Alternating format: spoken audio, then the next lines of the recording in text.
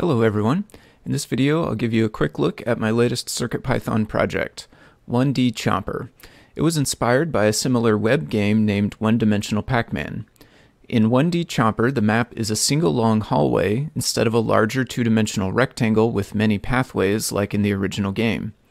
Your job is to press the big red button to change the chomper's direction back and forth, avoiding the red ghost, while doing your best to munch down on those yummy pellets. When you eat one of the bigger circular pellets, the ghost will turn blue and become vulnerable for a few seconds.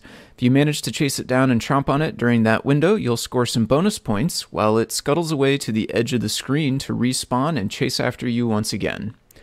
The project is built with the Adafruit Qualia ESP32S3 RGB666 display driver and a very long TFT display with 240 by 960 pixels. Player input comes from a single panel mount arcade button connected easily with a JST 3-pin to alligator clips connector. While there are many colors of the arcade button available, the red one fit the aesthetic that I was aiming for perfectly with the arcade cabinet inspired decals that I printed out and stuck on the recycled cardboard box, which serves as the home for this project.